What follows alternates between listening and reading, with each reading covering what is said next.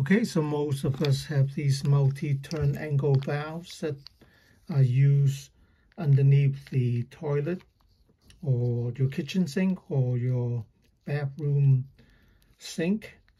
And a lot of times they go bad and all you need is just the washer. If you have to replace the whole thing, it's about $10. But then you have to take this apart. But it's easier just to unscrew this and take the washer out. The washer is just like this. You don't even need a screw to screw it on. And the most difficult part, I think, is for people to buy the right size washer. So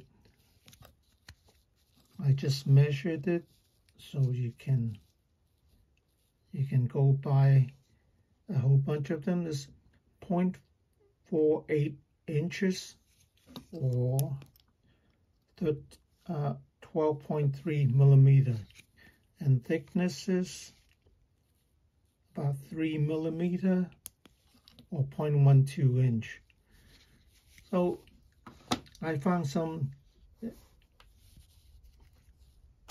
in this kind of washer supplies assortment, and they could be a wee bit bigger, but as long as it fits into the valve seat, right, when you drop it in, it fits,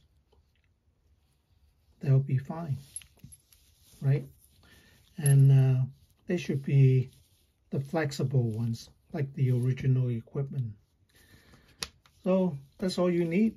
You don't have to buy a repair kit. A repair kit is $3. That would come with a washer, right? But of course, if this whole plastic thing broke, then you have to buy the repair kit. If it is, the repair kit comes with a washer and then this nylon washer.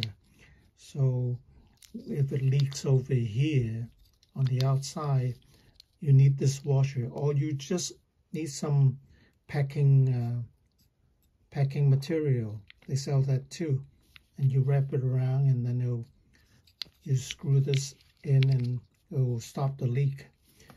But most of the time, it's just the washer, right? You don't need the brass screw or this type of multi-turn angle valve, and then you just screw it back in. You don't even have to take this off. These are found in many homes, right? It's not the $10 that you have to buy, but it's taking it apart and then putting it together. Some of these angle valves are soldered on, then it becomes a real pain, right? All you need is this assortment and the size that I just gave you. Okay, thanks for watching. I hope you find this useful.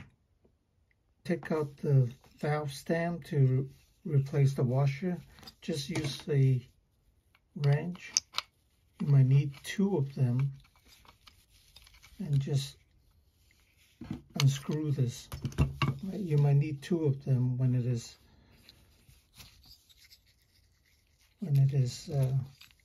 on very tight. Right? That's all you need, and then the whole thing comes out.